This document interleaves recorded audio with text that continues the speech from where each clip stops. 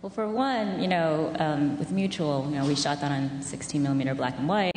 He was shipping prints everywhere. It was really expensive, big prints to all these festivals. He played 40 festivals.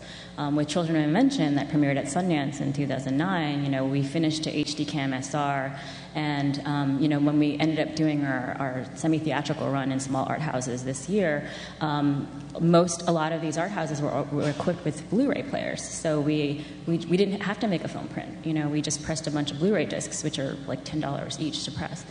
And it looks great projected. So there's no film print that exists for Children of Invention at all, and so that has made it much cheaper to mail, ship stuff and to screen at various theaters. And we ended up screening it we screened it at 50 festivals and 10 theaters or something. And if it hadn't been for Blu-ray and the ability to screen digibetas and HD cams, then we'd be in trouble, I think.